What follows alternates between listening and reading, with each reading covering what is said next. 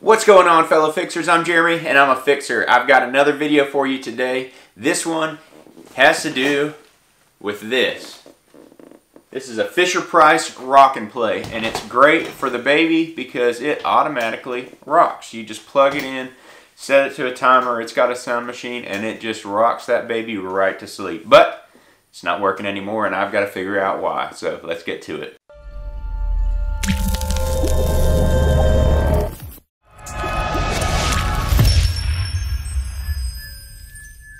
Alright, so this is how this thing works. If you notice down here, there's a little foot. And when it works, that little foot comes out and rocks this sucker up and down. But now, when you turn it on, it doesn't do a thing. Alright, so full disclosure, I have actually already fixed this thing once before. And there's a little black, or actually it was gray, I think. Think of it like a vacuum cleaner band that keeps the rollers moving. It's essentially how this thing was working, but it broke. And so I fixed it temporarily one night with a rubber band, but clearly it broke again. So let me show you how I'm going to fix this thing permanently. A lot of troubleshooting things is just tearing it apart and trying to figure out what makes it work. So let's dive into this.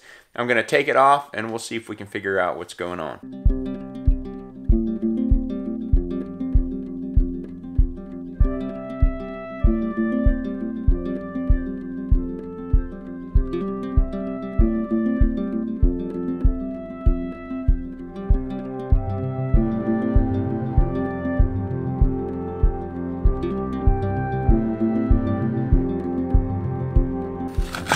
Alright, so there you can see the broken rubber band. And this is how this thing works. So the rubber band, or actually the band that they had on here, goes like so, and it rolls that roller, which causes, notice whenever we move this slightly, you see how this moves? It causes the foot to go in and out. So we just have to replace that band.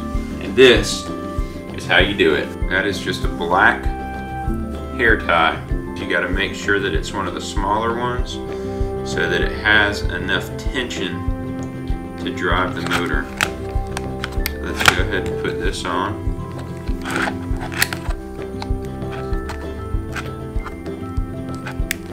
Just like so. And that's it. Let's put it back together.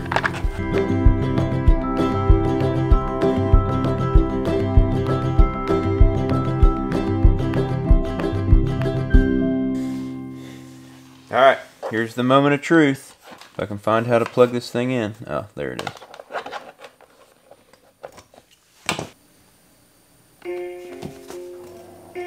Hey, look at that. Thanks so much for watching this video. Please like, share, and subscribe to the channel. Got a video right here that I think you might like. I put a link in the description below that has a link to the part that I used, the hair tie size that I used to fix this. So go check that out if you need that. And as always, get out there, fix something. I'll see you on the next video.